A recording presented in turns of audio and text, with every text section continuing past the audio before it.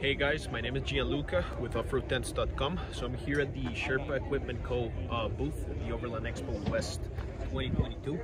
So I'm going to show you a little bit about the Sherpa roof racks, why they're such a great roof rack system for you to choose, and yeah, just a bit of the differences between them and other roof racks and what stands them apart from any other rack system. So first of all, some background. So Sherpa Equipment Co. It's a Colorado-based company. They make their roof racks here in the United States, and the main difference is the side plates of the roof racks.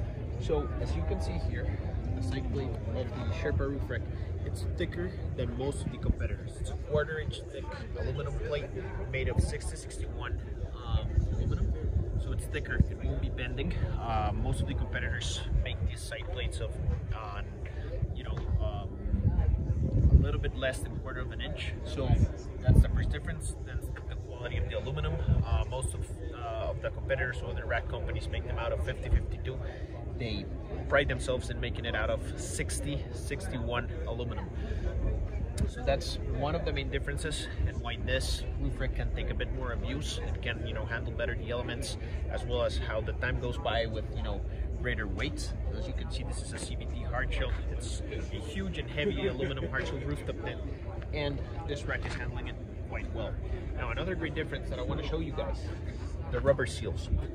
So as you can see down here, the roof racks all have rubber seals where the rack will be mounting on top. So why the rubber seal?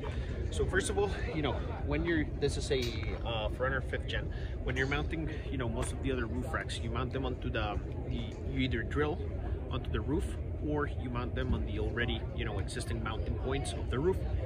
However, the rack itself, it can be a bit heavy, and when you add a heavy rooftop tent, lights, gear, or whatever, it's gonna get heavier. So the existing mounting points, if after 3 years you decide to take the rack off, you're gonna see that the whole abuse, the whole weight that the rack took will make the mounting points stretch, or even go down and bend downwards, or stretch and make the hole bigger. And all in all, it's not the type of abuse that you want to put on the roof itself. You don't want the mounting points to be stretching. It's a bit unsafe.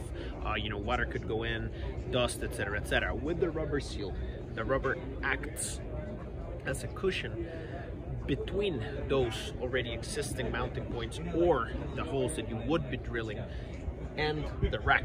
So what's taking all the weight and absorbing the weight, as well as the potential abuse and vibration when you're on the trail, is the rubber seal. So instead of making the holes bigger, or damaging the roof, potentially denting it, this and that, the rubber seal can absorb all of that shock, and you will be keeping your roof protected. It doesn't mean that you cannot mount any other roof rack, which you can.